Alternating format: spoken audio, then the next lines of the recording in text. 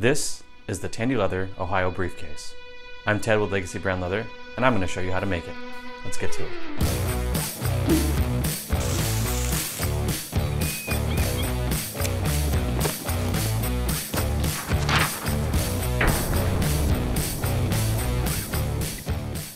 This project is in partnership with Tandy Leather. Tandy sent me one of their new kits, the Ohio Briefcase, and I'm going to walk you through how I put this together. They have a bunch of great kits on their site and in store with various levels of difficulty, utilizing different techniques and tools. What's great about these kits is that you can customize some of these projects with dies and hardware. They come with all the pieces cut to size and detailed instructions. Before we start working with the actual leather, we're going to cut out all the paper patterns. First step is the handle. We're going to start by marking all the stitching lines before transferring all the stitching holes to the leather. Using a wing divider, we're going to mark all the stitching lines. And with an awl, we're going to indent all the stitching holes. And then using our pricking irons, we're going to hammer out all the stitching holes.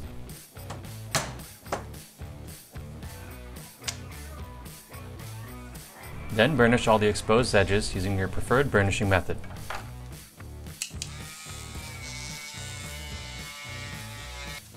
Using a round knife or an edger, we're going to be scavenging the tabs on the handle.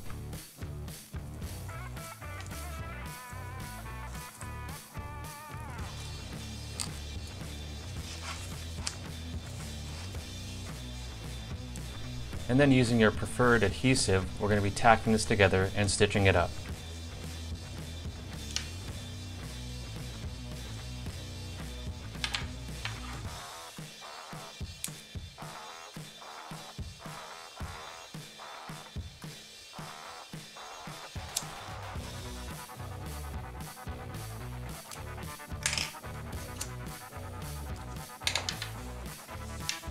Using some thread, we're going to force the curvature into this handle and tying it together.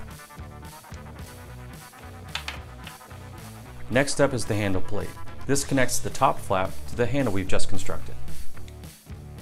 Using a wing divider, we're going to mark all the stitching lines again and transferring all the hole marks onto the leather of the handle plate.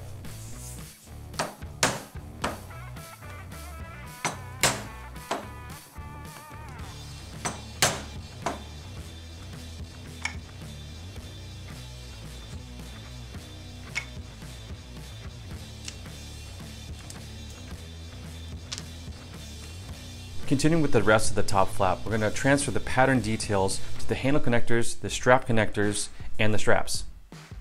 Using an awl, we're going to transfer all the hole marks onto these pieces before hammering them out.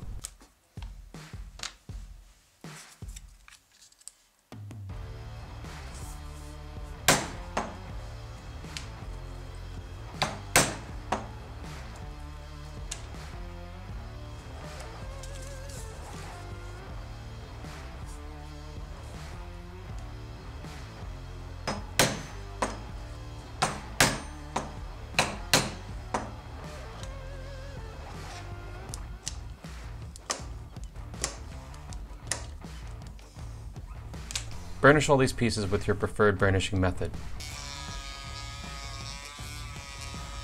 From there, we're going to keep working on the top flap and mark where the handle plate will sit on the top flap, as well as the holes for the strap keepers to stitch the flap to the back piece later on. The pattern is pretty self-explanatory, just transfer all the details of the holes and the stitching lines.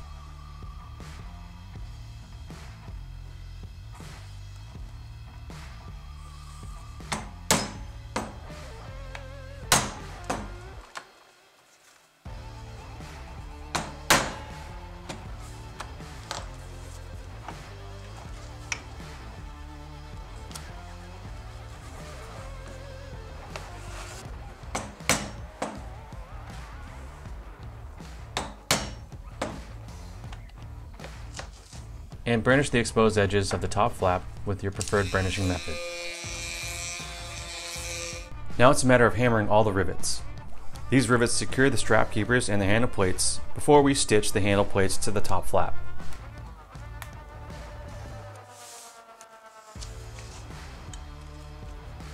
Now it's just a matter of hammering all those rivets together.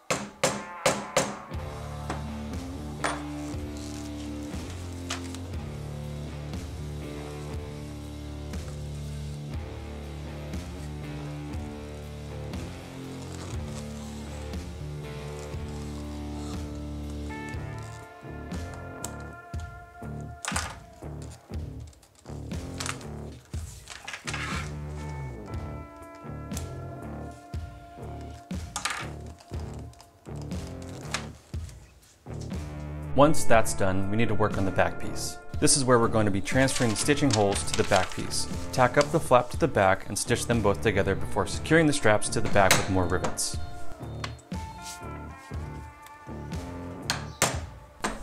Once again, we're using the pattern to mark all the holes for the rivets as well as the stitching holes.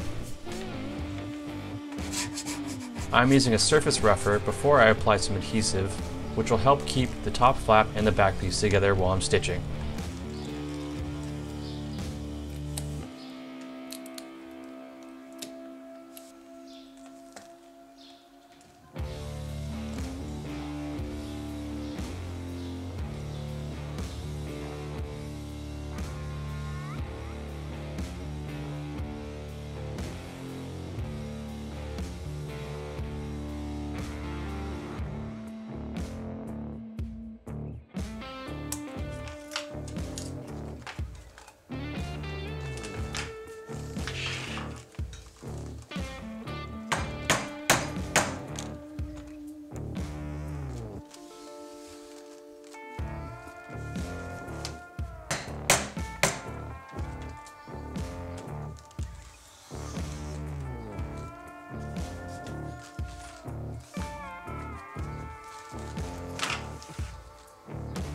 We're going to jump to the front now and start working on the front pocket.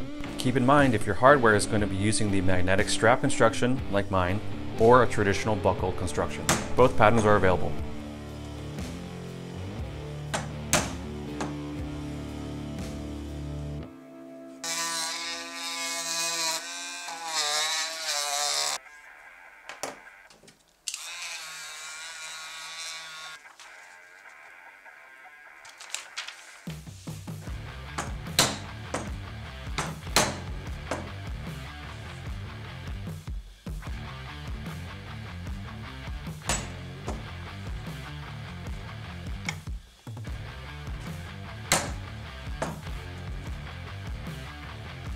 With the magnetic strap construction, I'm using the hardware to mark some indents into the leather before using a knife and securing these to the leather.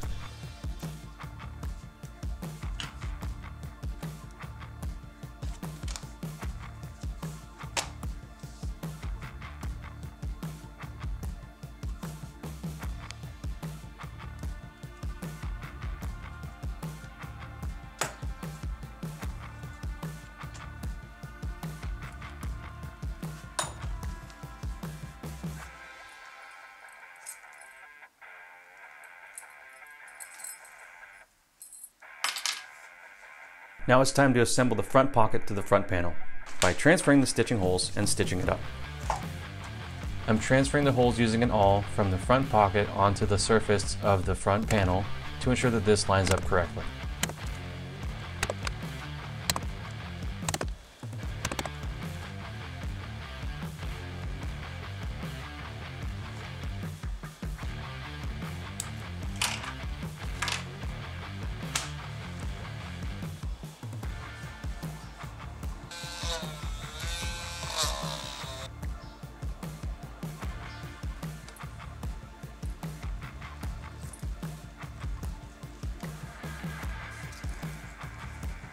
To connect the front piece and the back piece together, we're going to be using a gusset.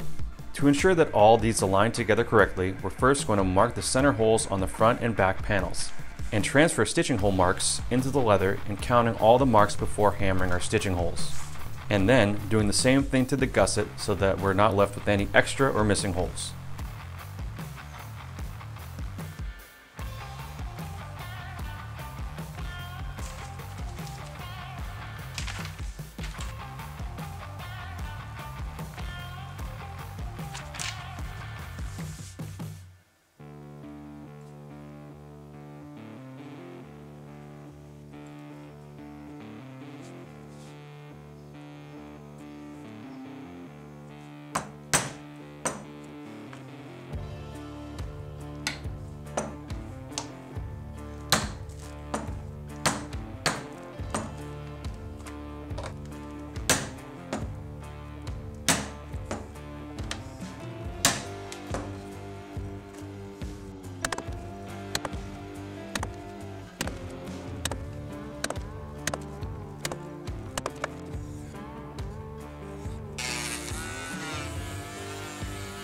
we're going to practice our folding of the gusset on the paper pattern first before we work on the actual leather.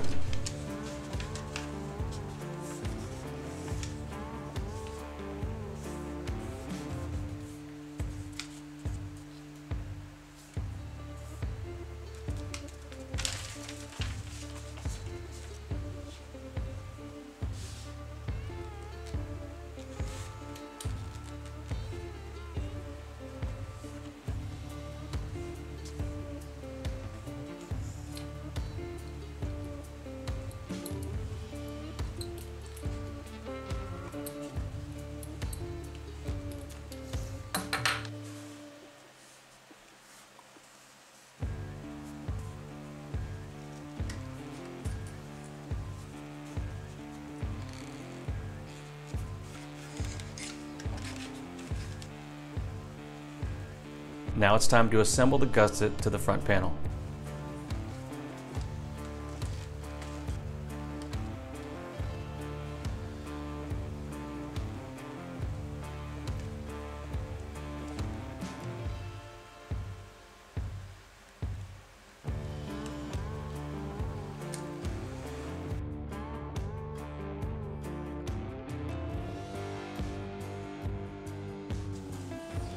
As the instructions suggest, I also recommend that you use some stitching needles to ensure that the corner stays together while you're stitching up the gusset.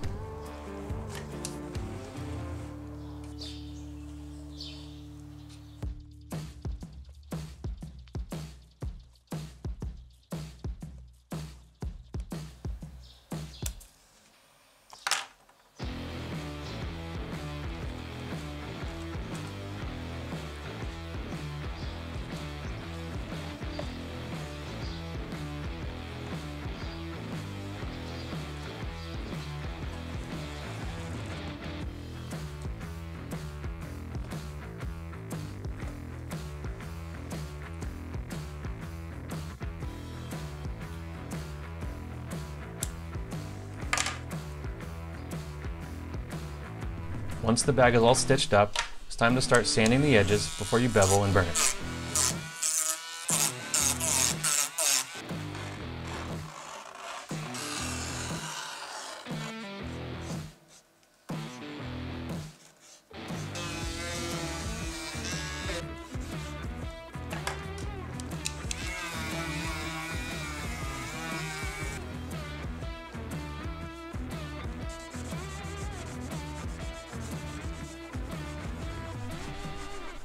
And that's it.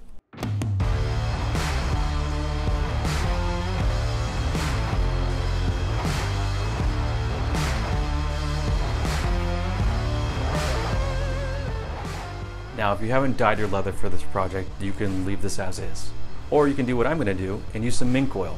The mink oil will help condition and darken the leather a bit, and then I'm going to put the bag in the sun and then oil it again and do this process a number of times before I check back in on it in a few months' time or a year.